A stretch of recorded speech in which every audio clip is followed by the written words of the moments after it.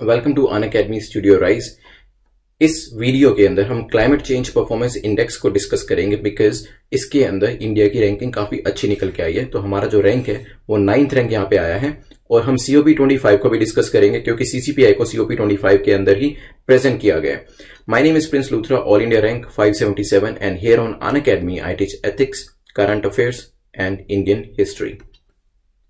Now जैसे मैंने आपको पहले भी बताया था, COP25 मैड्रिड के अंदर हो रही है। 2 दिसंबर से समिट स्टार्ट हुई थी और इसको हेड कौन कर रहा है? Chilli president.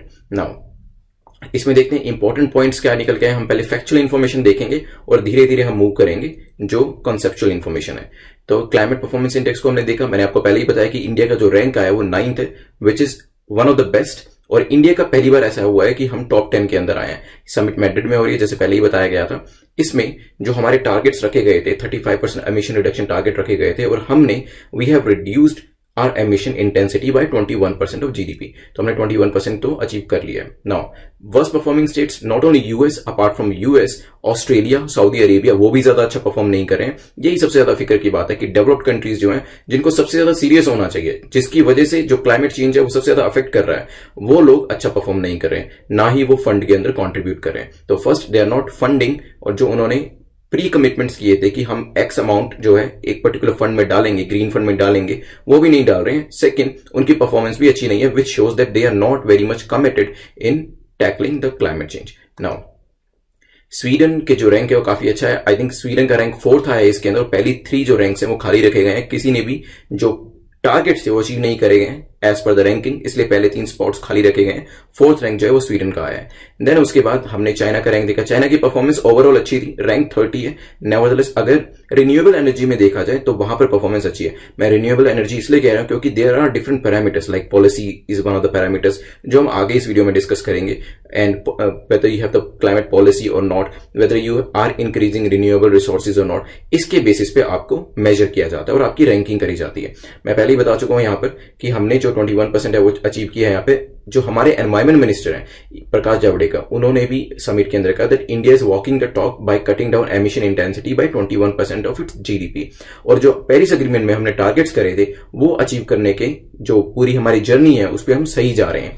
और इसके अलावा हमारे जो एनवायरमेंट मिनिस्टर उन्होंने ये भी बताया कि हमने अराउंड 13,000 स्क्वायर फीट का ट्री कवर जो है अभी अचीव किया है। मीन्स हम ग्रीन कवर पर भी ध्यान दे रहे हैं। तो ये कार्बन सिंक्स जो हम क्रिएट करें ये भी हमारी हेल्प करेगा।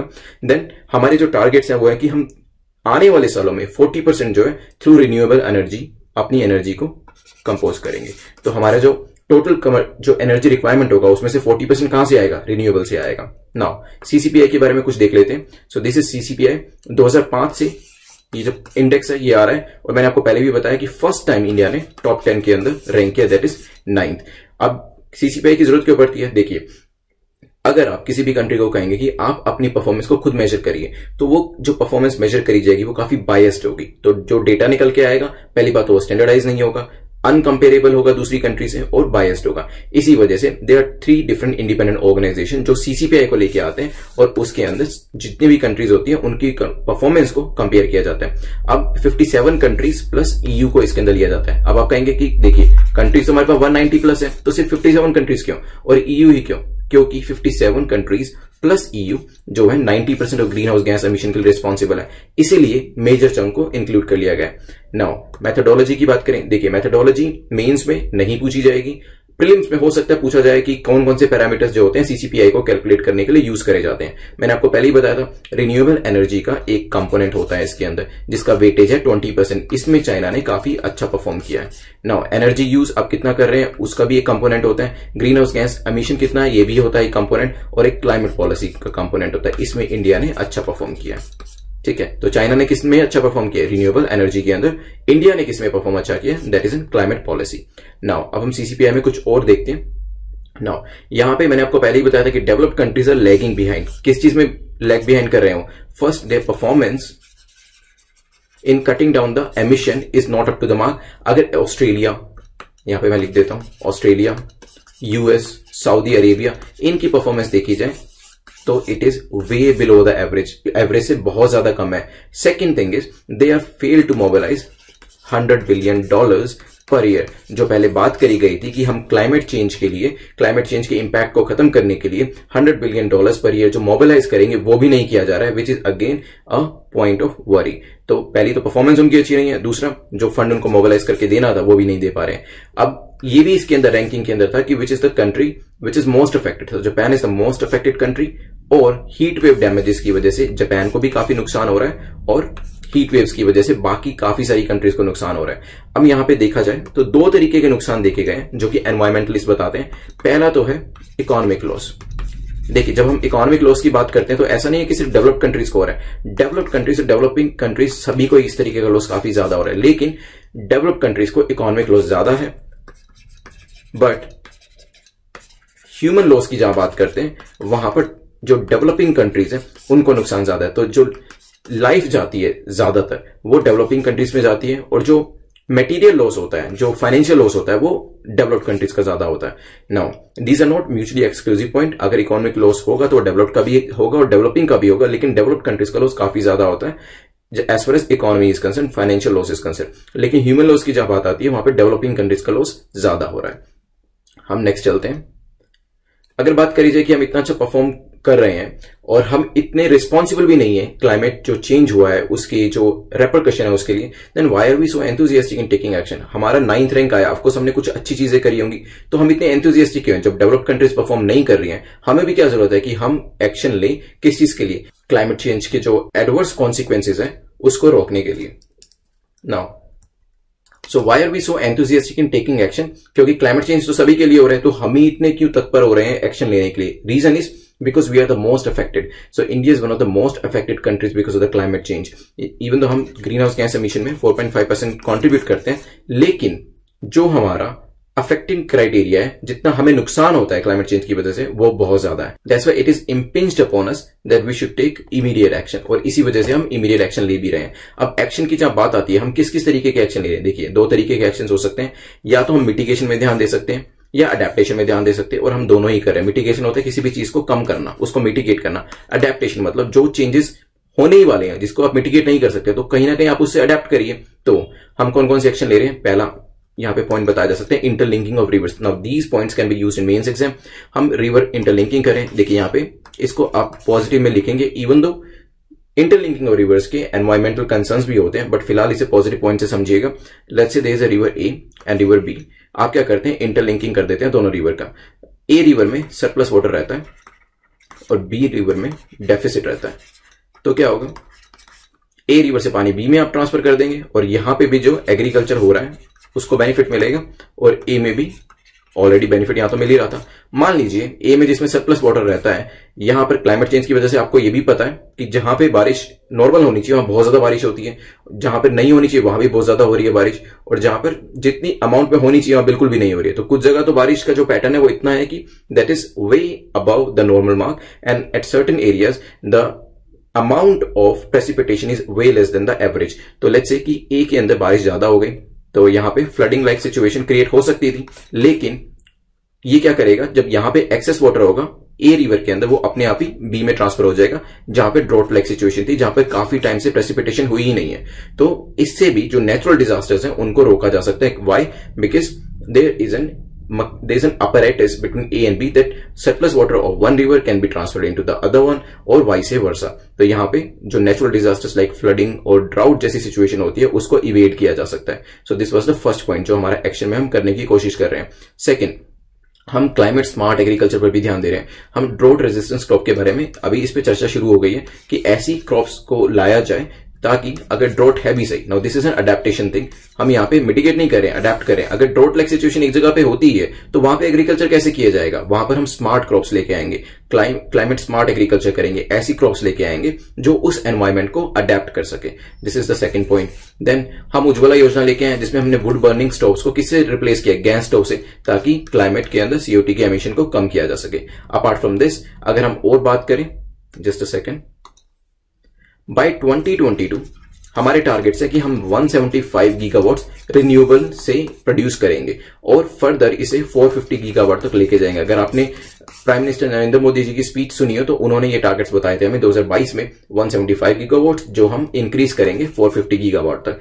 ये भी एक एक्शन प्लान है हमारा। Then India is also investing 100 billion in clean energy next 5 years. तो 2025 तक 100 बिलियन इन्वेस्ट हम खुद करेंगे। और अपार्ट फ्रॉम दिस हमने फ्रांस के साथ एक ज्वाइंट सोलर अलायंस भी बनाया हुआ है, जिसमें इवन हमने जो COP25 मैड्रिड में हो रही है यहां पर भी काफी सारी कंट्रीज को कहा कि आप ज्वाइंट सोलर अलायंस जो है इसको आकर ज्वाइन करिए। तो जो सोलर अलायंस हमने फ्रांस के साथ बनाया था उसमें हम वेरियस कंट्रीज को इनवाइट कर रहे हैं, जिससे फर्दर हमारे कमिटमेंट का पता चलता है कि we are very serious about mitigating the impact of climate change. Now let's say कि एक मेंस में क्वेश्चन आता है, do you think India is serious about climate change? What are the actions taken by India which shows our seriousness? Explain. ये 10 to 15 marker आ सकता है, तो आपको 150 to 250 वर्ड्स में से लिखना पड़ सकता है।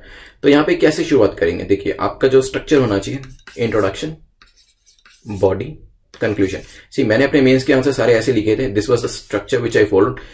यहाँ पे 1 to 2 लाइन की इंट्रोडक्शन होती थी, देन बॉडीज में डिफरेंट पॉइंट्स होते थे, and then finally 1 to 2 line conclusion होता था। और बीच में अगर कहीं पे भी पॉसिबिलिटी होती थी डायग्राम बनाने की तो वो मैं बना देता था। यहाँ पे इंट्रोडक्शन में आप क्या कर सकते हैं, ऑफकोर्स आप जो क्लाइमेट चेंज परफॉर्मेंस इंडेक्स में हमारी जो परफॉर्मेंस है जिसमें 9th रैंक आया उसको बता सकते हैं, क्योंकि ये हमारी सीरियसनेस को बताता है that we are very much committed in mitigating the impact of climate change. So we are serious about the climate change thing. तो इंट्रोडक्शन में आप ये दे सकते हैं। बॉडी के अंदर आप डिफरेंट एस्पेक्ट्स को एक्सप्लेन करने के अलावा एक्शन जो हम ले रहे हैं, इंटरलिंकिंग और रिवर्स की बात कर रहे हैं, क्लाइमेट स्मार्ट एग्रीकल्चर की बात कर रहे हैं, उज्ज्वला योजना लेके आए हैं, जो हमारे रिन्यूएबल एनर्जी के टारगेट्स है इसको भी मेंशन कर सकते हैं, एंड देन 1 or 2 लाइन में इसे कंक्लूड कर सकते हैं। सो ये हमारा मेंस का एक क्वेश्चन है। आप चाहें तो इसे अटेम्प्ट कर सकते हैं, कॉमेंट सेक्शन में आप इसको पेस्ट कर सकते हैं। Then next is which of the following statement और statements, this is a prelim part, क्योंकि हमने एक टॉपिक डिस्कस किया, हमने उस पर मेंस का क्वेश्चन आ सकता है, मेंस का क्वेश्चन डिस्कस किया, अब हम उस पर एक प्रीलिम का क्वेश्चन डिस्कस करते हैं। तो इस तरीके का कुछ क्वेश्चन आ सकता है, which of the following statement और स्टेटमेंट इज और are correct about climate change performance index. तो इस पे 3 स्टेटमेंट है। पहली स्टेटमेंट कहती है India has scored high in climate policy parameter, क्या इंडिया ने क्लाइमेट पॉलिसी पैरामीटर पे अच्छा स्कोर किया? Second, India is the only G20 country which is ranked in high category. तो हाई कैटेगरी में सिर्फ एक ही G20 कंट्री है, that is India. India for the first time ranks among the top 10 in this years climate change performance index. तो India जो है, India ने first time top 10 के अंदर CCPI, क्योंकि CCPI तो 2005 से आ रहा है, मैंने आपको बताया था, तो फर्स्ट टाइम इंडिया ने टॉप 10 के अंदर रैंक किया, विच इज 9th। तो थर्ड स्टेटमेंट का आंसर तो मैंने आपको खुद ही बता दिया, this is correct. Take 15 seconds, 10 to 15 seconds, फिर इसको डिस्कस करते हैं। देखिए, थर्ड स्टेटमेंट सही है तो ऑफकोर्स आंसर C या D ही होगा, और तो कुछ नहीं हो सकता है। सोचिए इसके बारे में।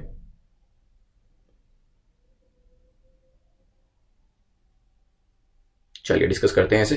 तो पहली स्टेटमेंट मैंने आपको अभी जब हम डिस्कस कर रहे थे रिन्यूएबल एनर्जी के बारे में, जब हम बात कर रहे थे तो मैंने बताया था कि चाइना ने रिन्यूएबल एनर्जी में काफी अच्छा परफॉर्म किया, विच इज अ पैरामीटर जिसके 20% वेटेज है।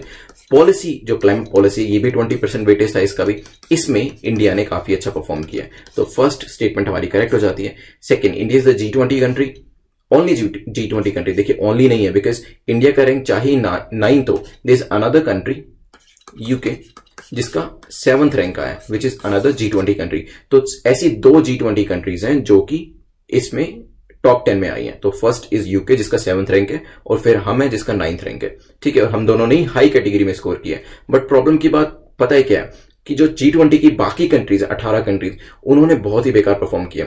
They are either in the worst category, जैसे हम हाई कैटेगरी में, वो वर्स्ट कैटेगरी में है, या फिर वेरी लो कैटेगरी में है। तो ये एक चिंता का विषय है। सो हमारा आंसर यहां पे हो जाएगा D, 1 and 3 सही है। देन एक बार ये हमारा जो टॉपिक है वो कंप्लीट हो गया, हम एक बार इसका राउंड अप ले लेते हैं। तो हमने CPI के बारे में डिस्कस किया कि जो समिट है COP25 मैड्रिड में हो रही है, और वहां पर CCPI climate change performance index को रखा गया। इंडिया का रैंक काफी अच्छा है, चाइना से भी बेटर है, चाइना का रैंक 30th है। और जो डेवलप्ड कंट्रीज हैं like US, Saudi Arabia, Australia, इन्होंने बहुत ही वर्स्ट परफॉर्म किया है। हमारा जो स्टेटस है वो हाई कैटेगरी में आया है, हम अपने टारगेट को अच्छे से अचीव कर रहे हैं। और हमारे एनवायरमेंट मिनिस्टर ने, जो मिस्टर प्रकाश जावड़ेकर है, उन्होंने काफी प्रॉमिसिंग स्टेटमेंट दिए हैं वहां पर, कि हम जो है आने वाले टाइम में हमारा जो एनर्जी जो डिमांड है वो मीट होगी 40% रिन्यूएबल एनर्जी से होगी।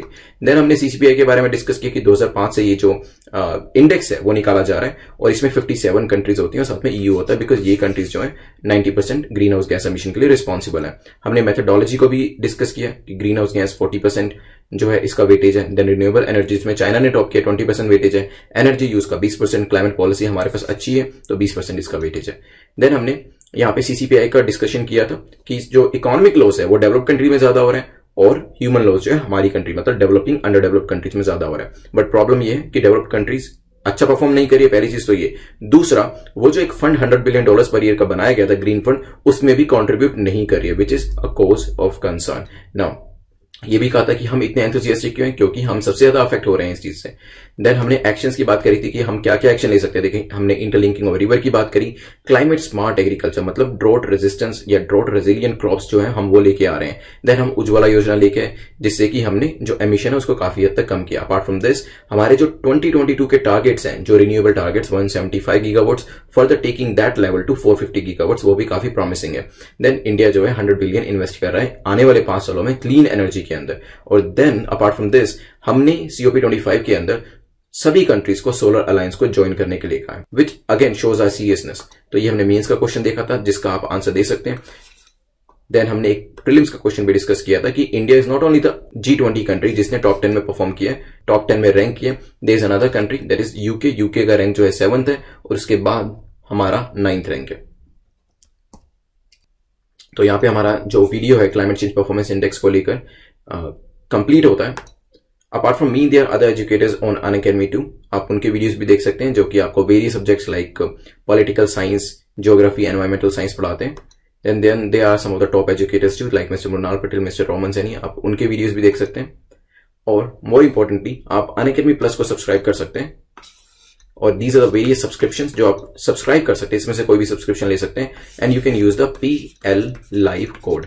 PL लाइव कोड जो है वो मेरा कोड है, आप इसको यूज कर सकते हैं। You will get a 10% discount using this code.